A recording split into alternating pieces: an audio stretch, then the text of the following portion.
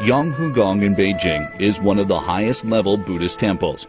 With the mixed style of Han, Manchu, Mongolian, and Tibetan, the main hall is flanked by huge Tangkas.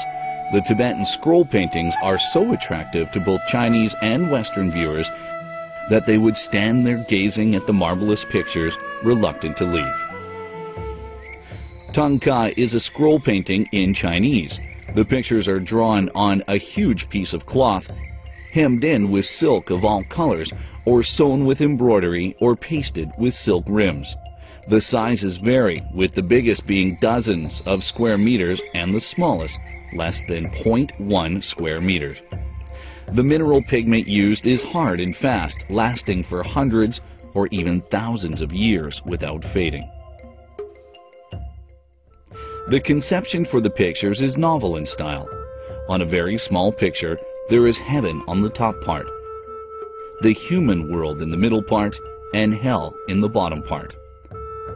Highlighted in the independent yet consistent images are Buddhist figures with multi-plot, continuous stories naturally and cleverly separated by variations of mountains and rocks, and clouds and flowers by using the cavalier perspective method.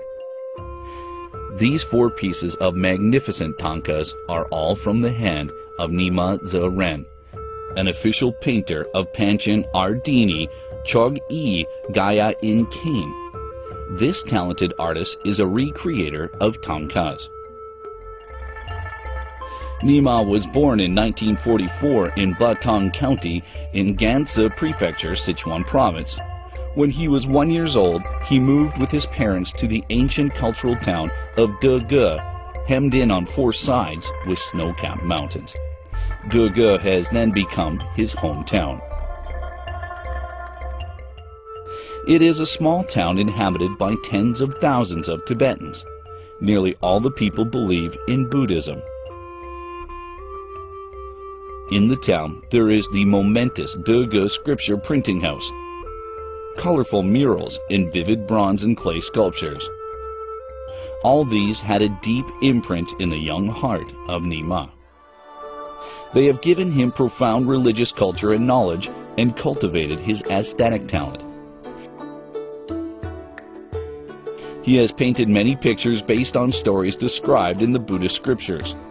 The figures in his work include the solemn and vivid Sakyamuni, Guru Padsamambhava, or the Lotus-born, the calm and amiable Guru Dzongkhapa, the 4-armed Guanyin, and the fierce-looking Dharma protector and the god of wealth. He developed on the basis of traditional Tibetan painting.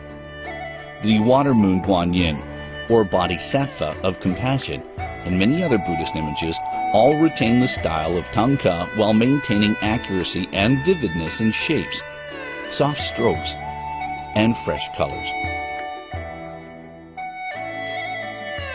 The image of Guanyin is sedate, free from the interference by the changing world, looking extraordinarily calm and cool, very natural.